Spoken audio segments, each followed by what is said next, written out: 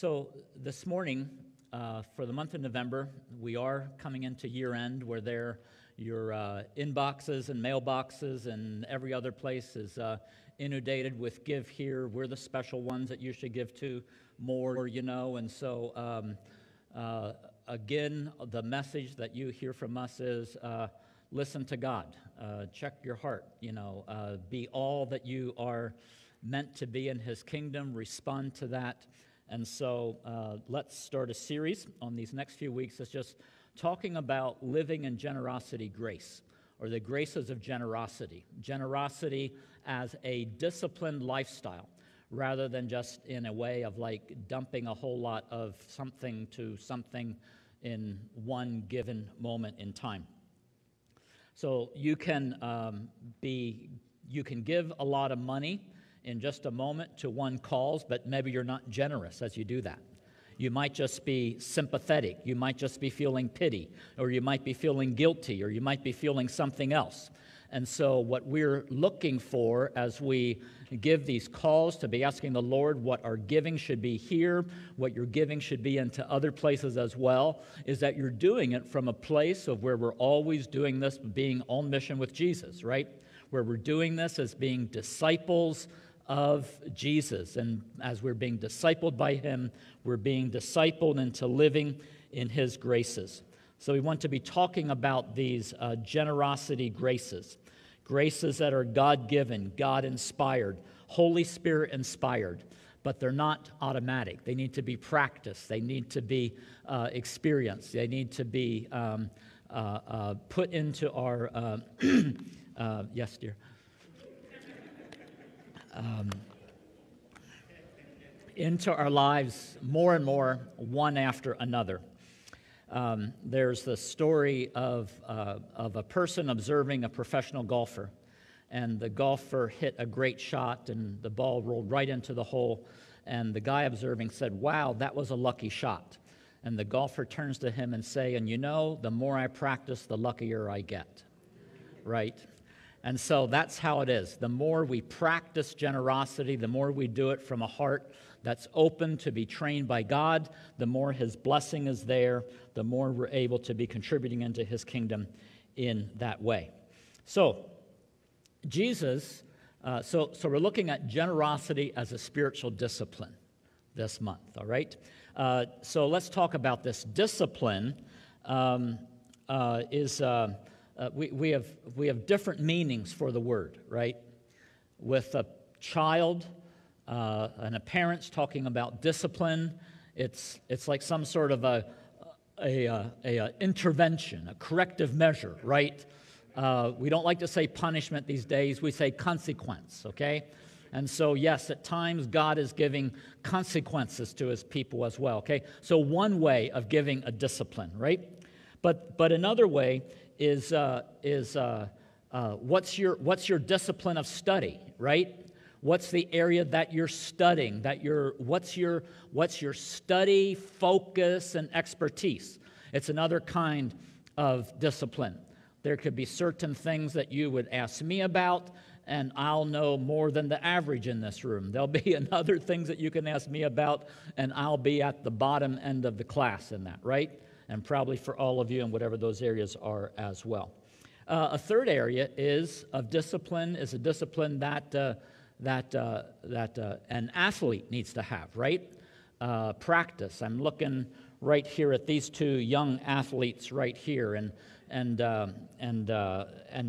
just saying, if you just kick the ball whenever you feel like it, you're probably not going to be as good as if you are practicing, right? And as you're training and getting into shape and doing all kinds of things to have your muscles be working together.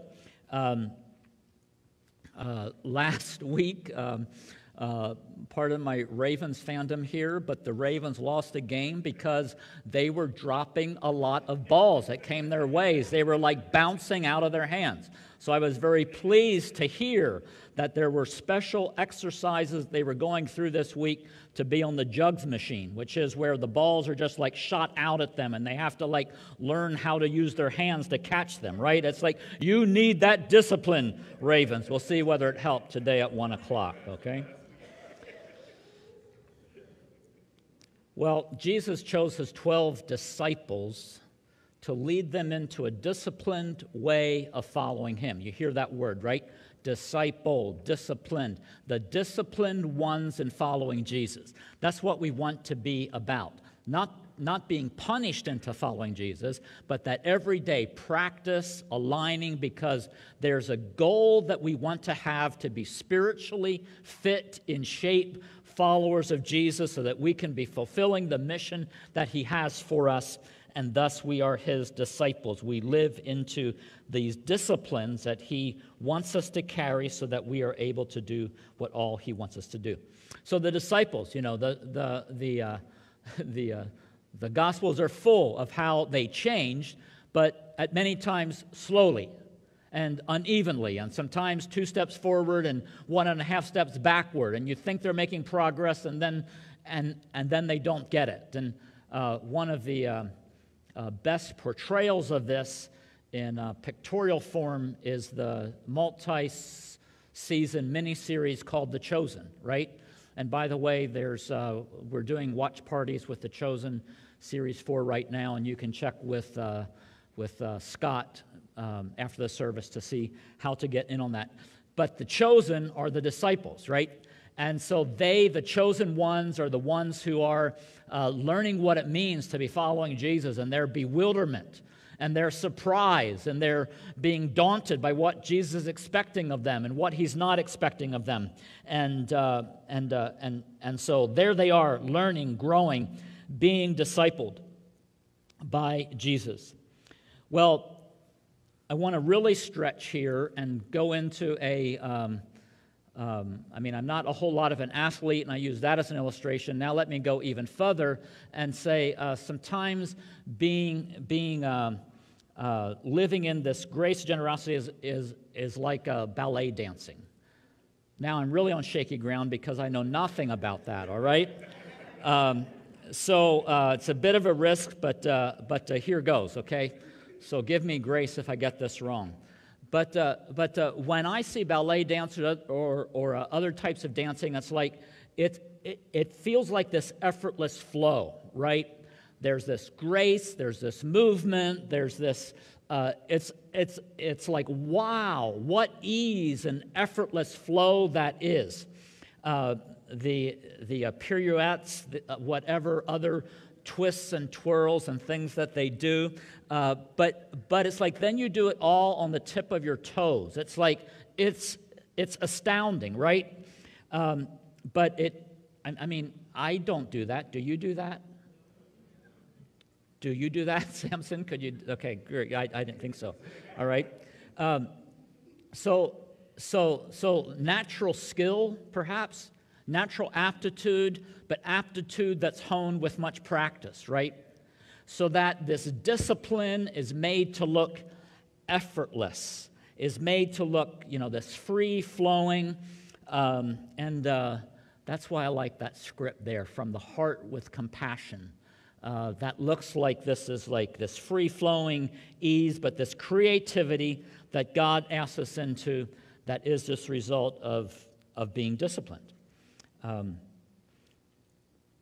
Jesus healed when he was here on this earth. And then in Acts 3 and 4, after Jesus had gone back to the Father, Peter and John are walking up to the temple one day, and they are used of the Lord to heal this man who was crippled and was by the temple gate many years. And good for this guy, but bad for the authorities because he was stealing their airtime. He was cutting into their approval ratings and things like that. And so they bring Peter and John, the Jewish authorities bring Peter and John in for questioning. And they say, what happened here? What do and just they're questioning, and then they pull themselves away from Peter and John, and then they say, one thing we have to acknowledge is that these men have been with Jesus. It's like that's what we're talking about. We're talking about being disciplined, living in spiritual disciplines, right? Is that we're carrying the image, the graces of what it is that Jesus' life was graced with when he was here. We're practicing it so that we are becoming more and more like Jesus, so that people look at us and say, they are Jesus people. They're people that emulate Jesus, that walk with him, who carry his characteristics out into wherever they go, into the corporate world, into the boardrooms, into the classrooms, into the office spaces, wherever it is, onto your neighborhoods, your sports fields, wherever it is that your life takes you. So that there's this core grace that God wants to be building into us that carries his heart of God, which is a generous heart, right? God gave generously to us, and then he calls us to be like him and to give generously in return. Generosity is a vital body of Christ function. It's a characteristic of that body. When a generosity happens, you wonder, do those people belong to Jesus? Because it's a nature of what it means to live that life. But generosity doesn't just happen. It needs other factors to be there to really flow and to have grace. One of those is that we're cultivating gratitude in our lives. Another one is that we're cultivating humility in our lives. That in this atmosphere of gratitude and humility is where the Jesus-like characteristic of generosity flourishes. So there can be an act, or there can be a lifestyle, right? This generous lifestyle is what we're talking about. But first of all, just that we need to be doing this in humility. The opposite would be narcissism, right? So a narcissistic person might drop a large sum of money into a certain location, right? Which isn't about being generous. It's about what that person expects to get out of that instead, right?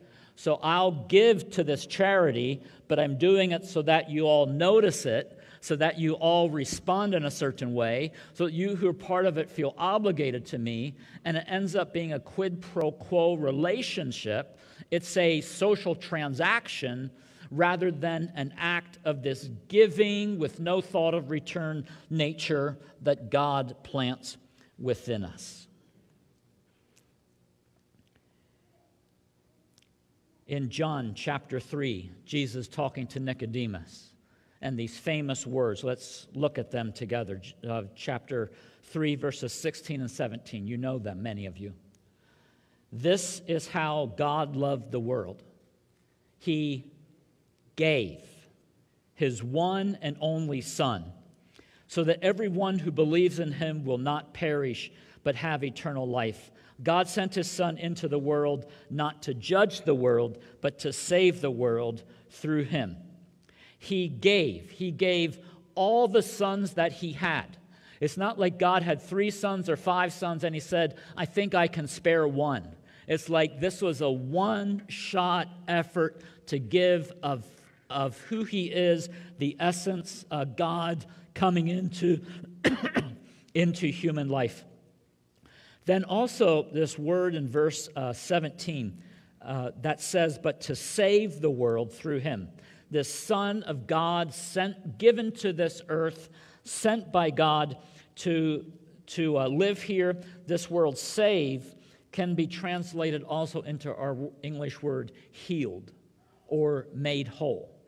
God sent Jesus to heal us, to heal the world, to make us whole again. Do you feel that? That this is about what happens in this world as well as what happens in the world in the New Jerusalem that is to come that we were talking about. Let's put up the photo of just catching this image of Jesus.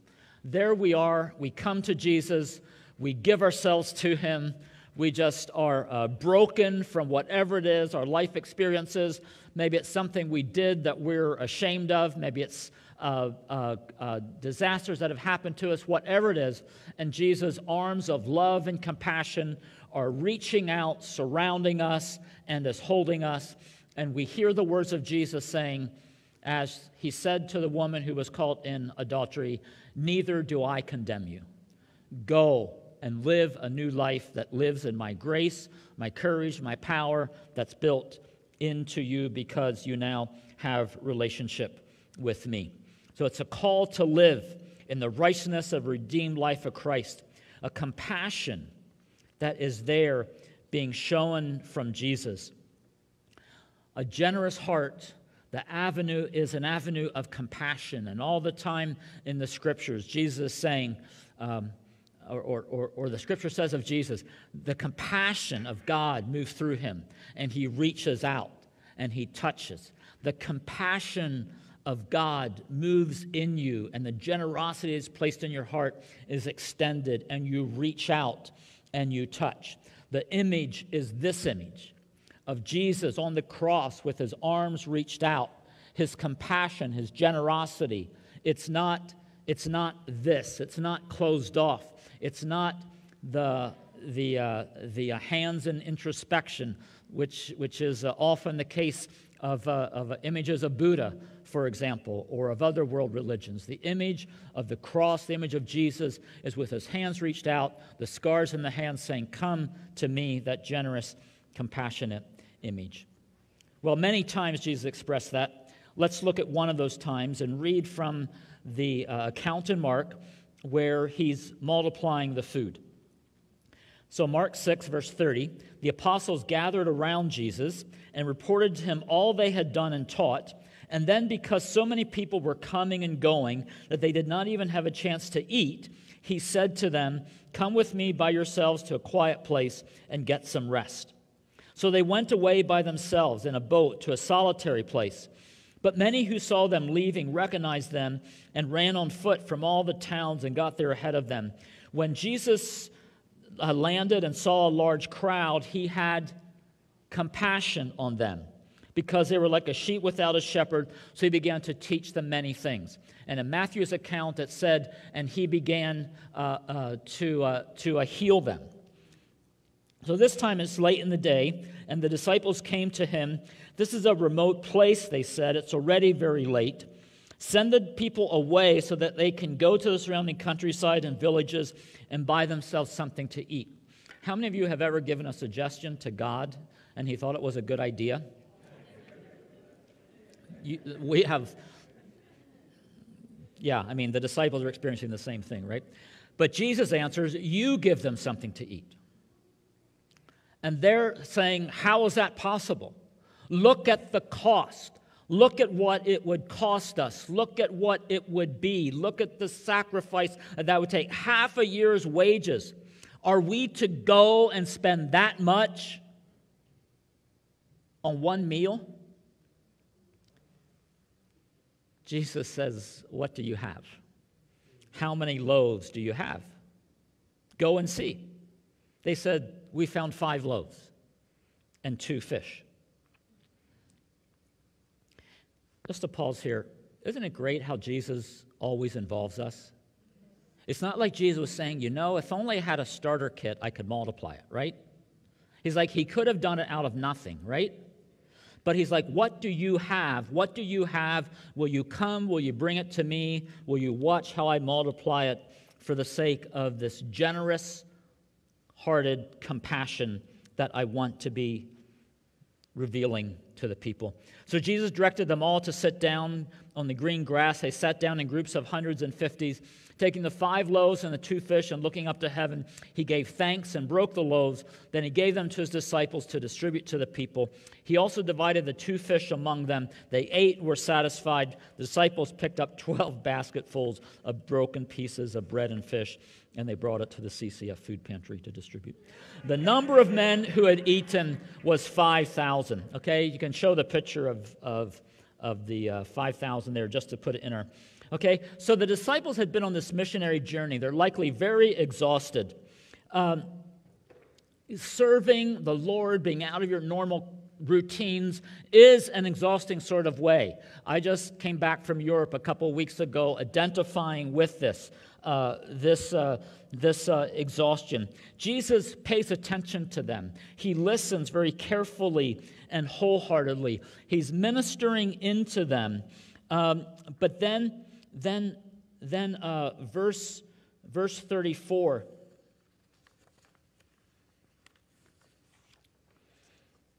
Jesus had compassion when he saw the crowds.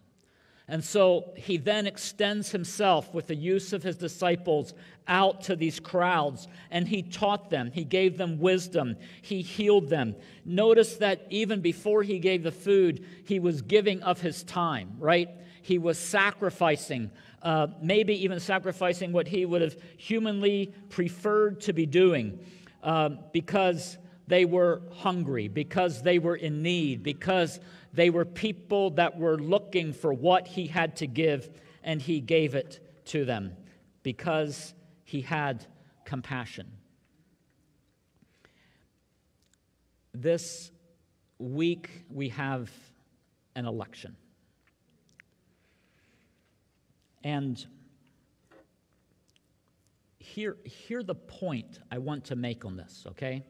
And please don't turn it into a political thing, but it's pertinent also into being applied in our time. There are lots of evangelical believers that will vote for President Trump because they say he stood up for abortion. And that will be as far as they think into it, okay? And it's true that Trump appointed the Supreme Court justices that overturned the Roe v. Wade. But the strange thing that happened is that the number of babies that were aborted did not drop after that happened. Let me just suggest that the presence and power of God was not part of the government leaders' decisions in that case. Now, the grassroots movement, mothers praying compassionately for unborn to be given life, yes, the compassion of God is present. But the issue was used and abused because it was not done in compassion and thoughtfulness, but was done to take advantage and to be exploiting and to be using for causes of power rather than to be used in compassion for the cause of the unborn. And so the prosperity of God could not be upon it. The numbers did not drop, surprisingly. Now, I believe that it's God's heart that babies in the womb are born. So I'm upholding that value. But remember that in case where that doesn't happen, that Jesus' heart goes toward you and says, "Neither do I condemn you. Go and live in my community, in my church, and find resources around you to be ministering." And I'm looking at you, dear sister, and know that you've ministered powerfully into this very act of Christian compassion and grace. So compassion is the move of the Holy Spirit within us, touching out into the lives and making a difference. And we do it because it's the heart of Christ Jesus. And it doesn't matter what the particular law of the land says is allowed or isn't allowed. The grace of Jesus captures our hearts. And first of all, we follow that call, right? That call to say we become Jesus people. And we are there to be ministering in the generosity and grace of God and allow the compassion to be expressed wherever the Lord brings our attention. As Pastor Kia says several times about the food pantry, you say yes, and then you figure out how. When God puts the appointment in front of you, you say yes to that because you know there's going to be a compassionate move of the Spirit of God that is there. And so in physical food, now finding new ways to be ministering into people in other areas of their life. So let me just say to you, if you're compassionate for hungry people, come to the food pantry. If you're compassionate for spiritually hungry people, come on Wednesday and meet in this room. Compassion to our children, serve them on Sunday morning in this hour. Compassion for God's earth and the facility upkeep. You already heard Greg talking about that. This notice of stirring the compassion in our hearts, reaching into the generosity in our response. Let's just come back to this fact. God gave His Son, His only Son. The Son lived His whole life full of compassion and giving of Himself. And then that Son gave His life. What generous, sacrificial, compassionate, surrendering hearts. And then the question is, how will we continue to live in that flow, right? How will we continue to live in that God-like way of ministering His grace, of ministering the grace of His compassion and generosity out to the hands of others? We want to dwell on that a bit this morning as we celebrate communion together, about God's great, gracious compassion in giving His Son, and Jesus' great compassion of giving His life for us, and that we're asked to receive into that and then extend it to others. We can have the worship team come forward and have some music supporting us. The persons who are ready to serve us the elements can come forward as well. So as we come before the Lord's table this morning, we're doing it from a heart of saying, we're receiving, we're taking into ourselves your generous, compassionate heart so that we can be sharing, seeing that multiplied with others as well.